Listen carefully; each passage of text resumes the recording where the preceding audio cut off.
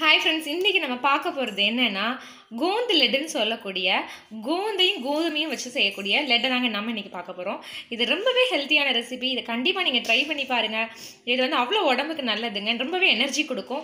நீங்கள் உங்கள் வீட்டு குழந்தைங்களுக்கு இதை செஞ்சு கொடுக்கலாம். எனர்ஜி கொடுக்குற இந்த ரெசிபி கண்டிப்பாக ட்ரை பண்ணி பாருங்கள். டெலிவரியான லேடிஸ் இருந்தாங்கன்னா அவங்களுக்குமே இதை கொடுங்க. கண்டிப்பாக இது ரொம்ப ஹெல்த்தியான ரெசிபி. இதை கண்டிப்பாக ட்ரை பண்ணி பாருங்கள். வாங்க, இதுக்கு தேவையான பொருட்கள் என்னென்னு பார்க்கலாம்.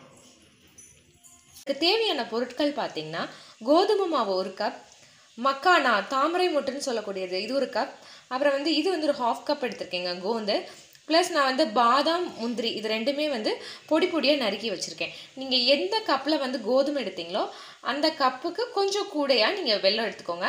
வெல்லம் வந்து உங்கள் ஸ்வீட்னஸ் உங்கள் வீட்டில் இருக்கிற கண்டிஷன் பார்த்துட்டு, ப்ளஸ் நீங்கள் வெல்லம் வாங்கியிருக்கிற ஸ்வீட்னஸ் எப்படி இருக்குங்கிறத மாதிரியும் பார்த்து எடுத்துக்கோங்க. நான் 1க்கு 1 ப்ரொபோர்ஷன் போட்டிருக்கேன். நீங்கள் அதிகமாகவும் போட்டுக்கலாம், இன்னும் கொஞ்சம் ஒரு காவாசி அதிகப்படுத்திக்கலாம். வாங்க நம்ம இது எப்படி செய்யலாங்கிறத பார்க்கலாம். முதல் அதுக்கு கோந்தை வந்து நெய்யில் ஃப்ரை பண்ணிடலாங்க. பார்த்தீங்கன்னா நான் கடாயில் நெய் விட்டு வச்சுருக்கேன். இந்த நெய்யில் பார்த்தீங்கன்னா நம்ம கோந்தை பொரிச்சிடலாம். இது நல்லா பொரிஞ்சு வந்த உடனே நம்ம எடுத்துடலாங்க. பார்த்தீங்கன்னா பொரியுது பாருங்கள். இது நல்லா இன்னுமே எல்லாமே ஃபுல்லாக ஒயிட் ஆனவுடனே இதை எடுத்துடலாம். பார்த்தீங்கன்னா எல்லாத்தையும் இந்த மாதிரி நான் பொரிச்சு எடுத்து ஒரு பவுலில் போட்டேங்க. அடுத்து நம்ம தாமரை மொட்டு இருக்குல்ல, இந்த மக்கானாவையும் நெய்யில் வந்து ஃப்ரை பண்ணிடலாம். இது நல்லா இப்படியே டோஸ்ட் பண்ணிகிட்டே இருங்க. நான் ஓரளவுக்கு தான் நெய் விட்டுருக்கேன். இப்படியே நீங்கள் நல்லா பரட்டி விட்டுட்டு இதை தொட்டு இப்படி அமுக்குனீங்கன்னா நொறுங்கும். அதுதான் கரெக்டான பதம். அந்த பதத்தில் நீங்கள் எடுத்துட்டிங்கன்னா கரெக்டாக இருக்குங்க.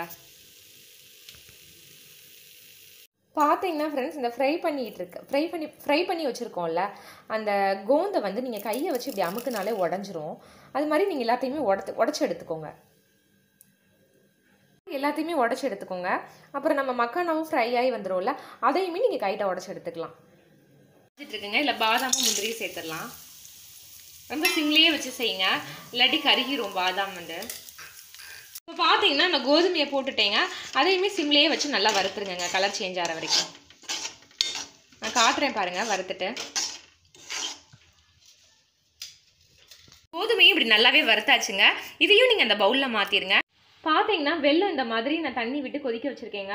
2 உருண்டை போட்டிருக்கேன். இங்கே இருக்கிற வெல்லம் வந்து கொஞ்சம் குட்டியாக இருக்கும். நம்ம ஊர் சைஸுக்கு ஏற்ற மாதிரி நீங்கள் போட்டுக்கோங்க. நீங்கள் எவ்வளோ கோதுமை எடுத்தீங்களோ அதோட கொஞ்சம் காவாசி கூட எடுத்துக்கோங்க. ப்ளஸ் இந்த வெல்லம் கரையிற அளவுக்கு கொஞ்சம் தண்ணி விட்டுக்கோங்க. நான் ஒரு 1/2 டம்ளர் அளவே விட்டுருக்கேன். பார்த்தீங்கன்னா நல்லா கொதி வந்துட்டுருக்குங்க. இது ஓரளவுக்கு கம்மியாகி 1 ஸ்ட்ரிங் கன்சிஸ்டன்சி வந்தவுடனே, ஒரு கம்பி பாக வந்தவுடனே நீங்கள் எடுத்துடலாம். ஃப்ரெண்ட்ஸ், இதில் எல்லாமே நான் உடச்சிட்டேன். கோதுமை மாவு சேர்த்துருக்கோம், கோந்து சேர்த்துருக்கோம், அப்புறம் வந்து பார்த்திங்கன்னா மக்கானாவும் சேர்த்துருக்கோம். எல்லாமே நல்லா பொடிச்சாச்சு. பாருங்கள் எப்படி இருக்குன்னு பாருங்கள். இந்த மாதிரி பொடிச்சுக்கோங்க. 1-2 அப்படி இருக்கும், அதான் டேஸ்ட் இதுக்கு. ப்ளஸ் இதில் வந்து நம்ம பாதாம் முந்திரியும் சேர்த்துடலாம். கன்சிஸ்டன்சி வந்த உடனே நீங்கள் மாவில் கொட்டிடலாங்க.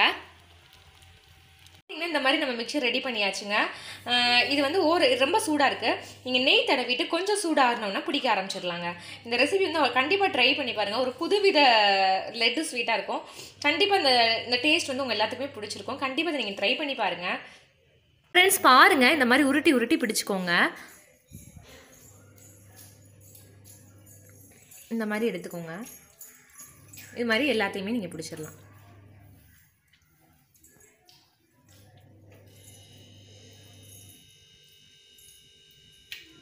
நம்ம சேனலை புதுசாக பார்க்குறவங்களா இருந்தீங்கன்னா கண்டிப்பாக எங்கள் சேனலை சப்ஸ்கிரைப் பண்ணி நீங்கள் எங்கள் சேனல் சப்போர்ட் பண்ணுங்க.